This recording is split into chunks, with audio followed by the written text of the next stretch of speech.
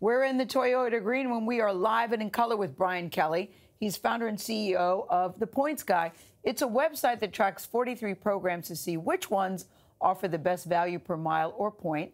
He joins us now with tips on how you, too, you can get the best deal ahead of a busy holiday travel season that's coming up. Good morning to you, Brian. It's going to be here before we know it, Gayle. You promise? It is, yeah. But before we start, I think people should see your shoes. Oh, these old things? I don't know if you can see them on Is there any way we could get a shot of my protective wolves. You know, when you travel as much as I do, you need as many protective spirits helping you through the airport. Yes, please explain the look, because I noticed there's no socks. No socks. It's summertime, Gayle. We got to squeeze out every last bit of summer. This is what all the cool guys are doing, you know, no socks. Yeah. Okay, so let's think about this, Brian. Here we are, August, what's the date? I just asked somebody. August 28th. 28th, 2019. Summer's ending. We're 92 days from Thanksgiving, 119 days from Christmas.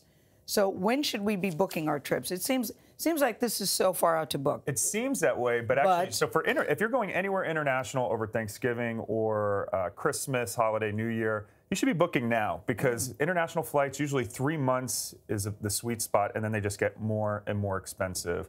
Domestic flights, you're looking 6 to 8 weeks, so you got a little bit of breathing room, but you know, as we head into September, you should really start monitoring for deals. And you know, the airlines these days, they come out with flash sales. That's what we've been seeing, all the major airlines. So like yesterday, for example, United had 25,000 miles to go to Hawaii, but for 1 day only. Whoa. So you got to be, you know, monitor the situation. And when you see one of these deals, you got to strike. You better grab it. Yeah. This was what bugs me. I was looking for a flight, you know, just doing an inquiry. On Monday, it was one price. Yesterday, it was another price, and it was higher. Yep. You know, you can be searching for a flight, and if someone else is in the same process, it can actually pull the fare bucket and cause your price to jump up, which we've all had that maddening experience. So, you know, there's a lot of conspiracy theories out there, too, that the airlines don't actually increase your price, but it's basically, you know, with so many other people, like, that's when the prices go up. I know a lot of people think if I search for a flight, then the airline's out to get me and they're going to raise the price. It's not quite like that, but it can seem that way. But are you here to say, though, the earlier you book your flight, the better price you'll get? Not necessarily.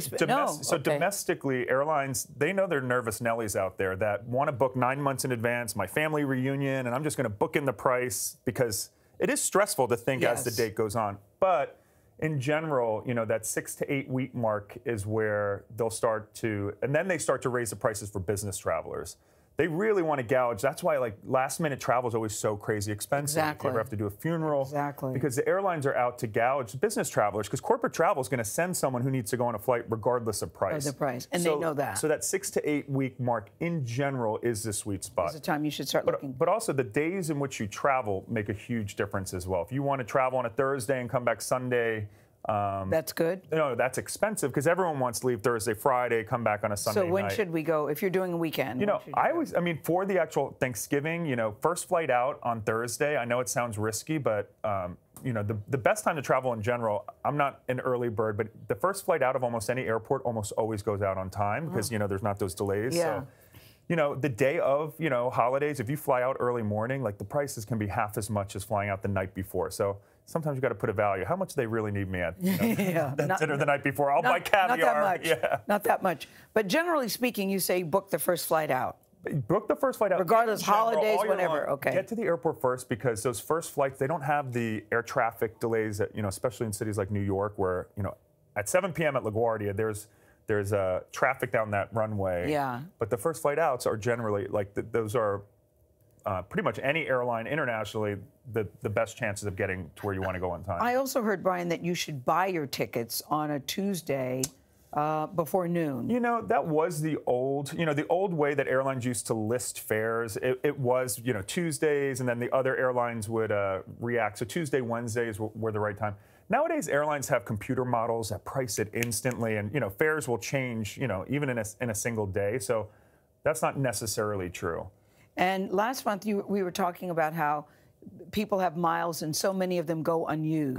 Yeah. I know why, because when you go to claim them, it's a big pain in the you-know-what. It's a big pain in the butt, but that's why, like, the same thing with fares. So the airlines will actually run flash sales using miles as well. So actually, just this week, Delta Vacations just announced until this Saturday, the 30th, I think, you get double the value of your miles. So you get 2 cents per mile when booking packages through Delta Vacations. So if you have 100,000 Delta miles, that's $2,000 in flight and hotel. Yeah. Our reader, that was our viral post this week, because a lot of people have Delta miles and don't, usually you're getting 1 cent per mile. 50,000 miles is going to get you a $500 flight if you're lucky. Yeah. With this Delta Vacations deal, it's a flash deal this week only. You get double the value of your miles. You keep talking about these flash sales. How do we Well, find you got to read the points, guy. I know. Okay. We always cover it. But, I walked right into that. Well, Okay. I know.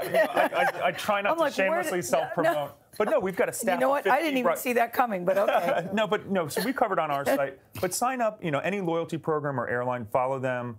There are other sites like Airfare Watchdog, Secret Flying. Let's just stick with the points, guys. I know, but there's others out there that do good. We'll just stick with that.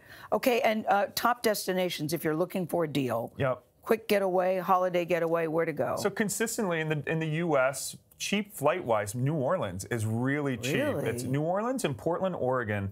And in Portland, actually just came in #2 on our best airport survey that we just did. So I recommend also taking a road trip, too.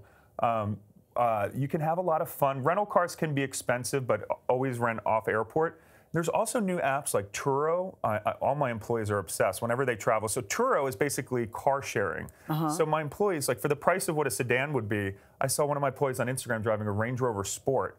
And I was like, who approved this on the expense report? And then he looked, and it's so basically people who have fancy cars can rent them out to people. You can get Teslas.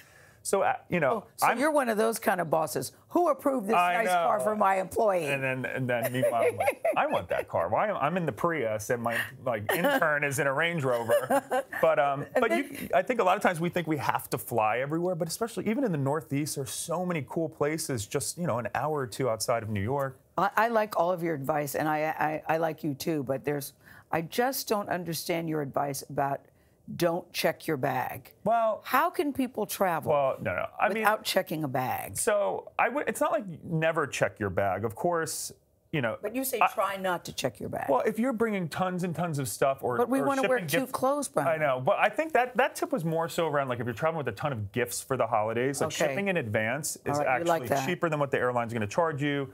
You don't have to worry about the bag not showing up. Although airlines have gotten better with the bags. But no, look. I have a size 14 shoe. When I'm going away for 2 weeks, I'm checking a bag when I go, 14 is a very big shoe, just saying. It is. Two pairs of shoes in my carry-on. I just said you have big feet, that's all. And there's nothing worse than waiting in line and missing your flight. What's your best advice? Waiting in line. I know we're going. Yeah. We're going. What's the best? We want to avoid waiting in line. I hate waiting in line. So you gotta get. So if you get global entry, it's $100. Yes. So look, it's a pain in the butt. You got to fill out a form. Yes. Tell the government. This is a very good tip. Clear. Have you heard of Clear? Oh, that was my next tip, Gayle. Oh, okay, because I love Clear. So Clear. I love it. Let's start with my first tip. Okay. Sorry. No. So anyway, global entry is amazing because for $100, you get it for 5 years. Yes. That means that anytime you come internationally, you skip through. Yep. That also gets you pre-check, which is it's excellent. I agree. And then, in addition, Clear. I love Clear. If you have it, even if you just have a Delta frequent flyer account, it gets cheaper with elite status. So Delta and United frequent flyers get a discount. Clear is awesome because it's biometric, so you don't even need to pull out your ID. Fingers, yep. So at LaGuardia, even if you have pre-check, all those business travelers have pre-check now. Pre-check used to be a very short line, but now a lot of people are using Everyone has pre-check. So Clear is the new pre-check. So Clear, you put your 2 fingers, and they actually escort you to the front of the pre-check line. Yes. So if you want to use Clear, though, you got to have thick skin because everyone will glare at you as you skip. That's why it's good to have an escort. Yes. Because it shows I'm not cutting the line. Yep. I have Clear. I'm playing by the rules. I'm playing by the rules, and this person is taking me. I think that's the best tip. Clear, and also it's not just airports. So Clear also works at Yankee Stadium. So that long line to go through security. I didn't know that. Clear, you get a bunch of new stadiums and concert venues. I didn't know that, points guy. The more you know, Gayle. Yes, the more you know. I like you, Brian. Thank you for coming. I like your shoes. I like it's a size 14. To learn more of Brian's travel tips and tricks, visit the pointsguy.com. Bye. Say bye, Brian. See you in first class. Yes.